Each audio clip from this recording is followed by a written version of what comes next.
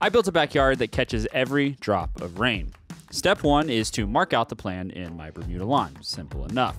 Step 2 is to attack that Bermuda like it owes me rent, because it probably should. At this point, you question your life choices and wonder why you're even doing this in the first place. Then, you tell your significant other that you totally know what you were doing.